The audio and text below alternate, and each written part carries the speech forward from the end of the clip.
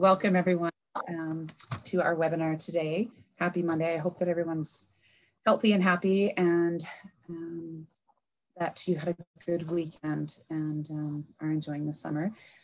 We're having our webinar today called Health Equity and Student Research, where we're profiling two really rich and important undergraduate research projects that were recently completed here at St. Francis Xavier University. One on sexual violence services for racialized students, and also one on pandemic homelessness policy. And our hope with this is that it will give you some information both about the topics, but also about how more undergraduate students can integrate health equity and social determinants topics into their research. So next slide, Jamie. Before we go any further, I do want to acknowledge with thanks that NCCDH is in Mi'kmaq, which is the ancestral and unceded territory of the Mi'kmaq people. Because we are a national organization, I want to extend very sincerely this thanks and this recognition to all of our First Nations, Inuit and Métis communities across this country.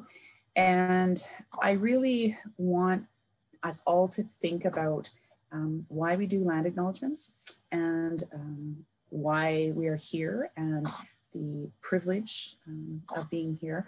Part of doing a land acknowledgement is also making a commitment to learning more about Indigenous issues and Indigenous health equity issues, which is something that I know I'm certainly working on personally.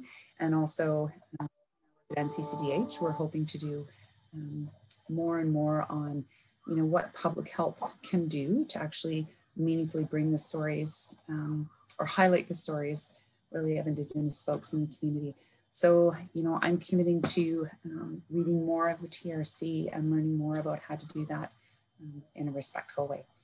Next slide, Jamie. And you probably all know a little bit about our NCCs for public health. There are 6 of us located in several provinces, I think 5 provinces actually across the country. We're the only one in the Atlantic Canada. And you can find out more about us at nccdh.ca. I'll get you next slide, please. And these are the objectives for our webinar today.